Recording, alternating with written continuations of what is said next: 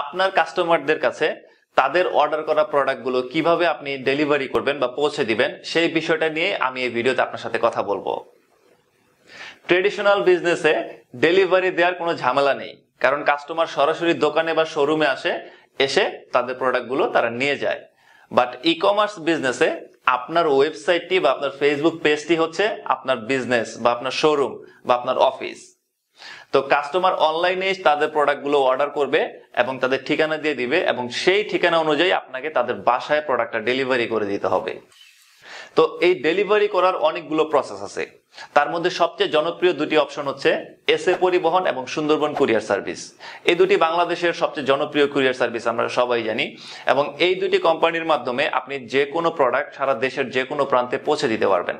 এবং কাস্টমাররা তাদের শহরে বা বাড়ির কাছে যেই শাখাটি আছে এসএ পরিবহনের বা সুন্দরবন কুরিয়ার সার্ভিসের, তাদের অফিসে গিয়ে প্রোডাক্টটি ডেলিভারি নেবে এবং সেখানেই তারা পেমেন্ট করে দিবে যদি ক্যাশ অন ডেলিভারি সিস্টেমে আপনি আপনার প্রোডাক্টগুলো বিক্রি করে থাকেন।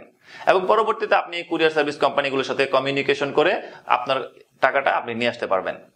এছাড়াও আরো অনেকগুলো কুরিয়ার সার্ভিস কোম্পানি আছে, কন্টিনেন্টাল আছে, এছাড়াও আরো থার্ড পার্টি কিছু কোম্পানি আছে। আপনি তাদের কাছ থেকেও এই ডেলিভারির বিষয়ে সহযোগিতা নিতে পারেন। তাই ব্যাপারটি আপনাকে আরো একবার বলে দিচ্ছি, আপনার কাস্টমাররা যখন আপনার ফেসবুক পেজ বা ওয়েবসাইটের মাধ্যমে অর্ডার করবে এবং তাদের অ্যাড্রেস দিয়ে দিবে, আপনি এসএ পরিবহন, সুন্দরবন কুরিয়ার সার্ভিস অথবা আরো যে কন্টিনেন্টাল কুরিয়ার সার্ভিসগুলো আছে এগুলোর মাধ্যমেই প্রোডাক্টটি তার বাসায় সেন্ড করে দিবেন। এখানে আরো একটি ব্যাপার আছে, সেটি হচ্ছে ডেলিভারি কস্ট কে দিবে। আপনি যখন কোনো প্রোডাক্ট ডেলিভারি করবেন বা সেন্ড করবেন এসএ পরিবহন, সুন্দরবন বা যে কোনো কুরিয়ার সার্ভিসের মাধ্যমেই, তাদেরকে কিন্তু একটা চার্জ দিতে হবে সেই প্রোডাক্টটি কুরিয়ার করার জন্য। তো এই চার্জটি আসলে কে দিবে? কাস্টমার দিবে নাকি আপনি দিবেন? তো রাইট ওয়েটা হচ্ছে ডেলিভারি চার্জটি কাস্টমার দেয়।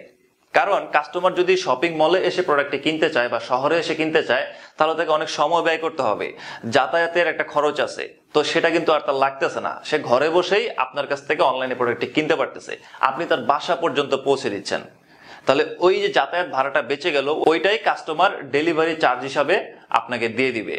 যদিও একজন ই কমার্স বিক্রেতা হিসাবে এটা সম্পূর্ণ আপনার ডিসিশন যে ডেলিভারি চার্জটি কি আপনি আপনার পক্ষ থেকে দিবেন নাকি কাস্টমারের কাছ থেকে নেবেন।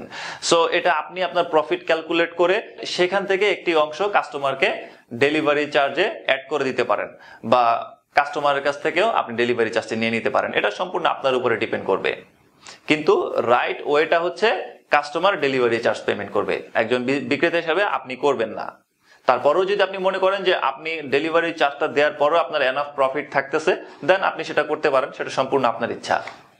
তাহলে চলুন নেক্সট লেকচারে আমি আপনাকে বলে দিব আপনি কিভাবে আপনার কাস্টমারদেরকে প্রপারলি কাস্টমার সাপোর্ট প্রোভাইড করবেন।